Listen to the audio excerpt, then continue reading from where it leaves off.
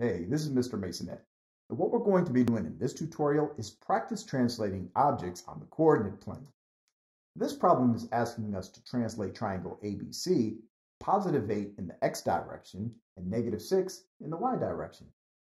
A movement in the x direction means moving either left or right because the x-axis runs in a direction that is either left or right. A movement in the y direction means moving up or down because the y-axis runs vertically or up or down. A positive movement in the x direction is movement to the right, and a negative movement in the x direction indicates movement to the left. And in the y direction, moving something up would be a positive movement, and moving something down would indicate a negative movement. Now, we could have just moved each point 8 units to the right and 6 units down. and then plot our new points, but sometimes you may be asked to find the new coordinates without the aid of a graph. So here's what we're going to do. We're going to use a little integer addition to find our new points. So let's start by labeling the current location of point A, which is at -9 and +4.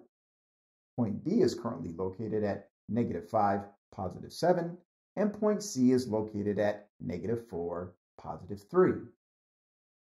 All right, to find the new location of points A, B, and C, what we can do is we can take this +8 and we can add that to each one of our x values. Because the problem states that we have to move +8 in the x direction, we simply add 8 to our x values. So let's start with -9. If we take -9 and add that to 8, that gives us a result of -1. All right, let's add +8 to -5. -5 and +8 is equal to +3. And now we have to take -4, our last x value, and also add that to 8. -4 and +8 is equal to +4. All right, now let's determine our new y values.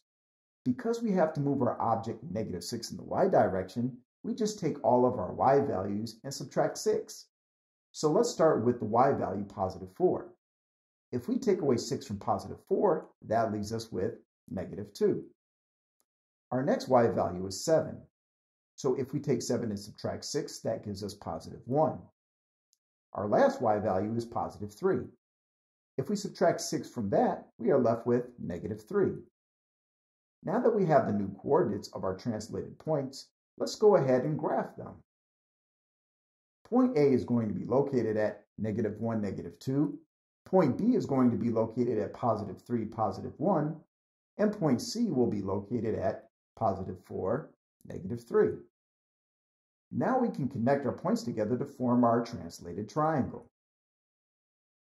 Now, one thing that we should remember about any translation is that after the object is translated, it should be congruent to the original object. If your shape is not congruent, well, that just means that your coordinates are not all correct. We can also verify that we did our translation correctly by taking each point individually and moving over to the right 8 and then down 6 to see if we land on the correct location. So if we start here at point B and go over 8 in the x direction and we go -6 in the y direction, we can see that we did end up where we were supposed to.